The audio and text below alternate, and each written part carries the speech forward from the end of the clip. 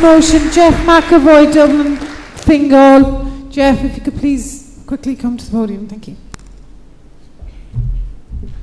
Thank you, Chair. Colleagues, I'll be as brief as I can. Another reason that wasn't covered by any of the previous speakers to vote for this motion is JobBridge. A young person on the reduced rate gets €100 a week. If they're on JobBridge, they get a €50 top-up. €150 a week for 1 week's work. I accept the argument, and I agree with it, that JobBridge and internships provide opportunities and experience for our young people. But with all due respect, the Minister cannot guarantee that a 20-year-old will get an €85 per week better experience than a 30-year-old.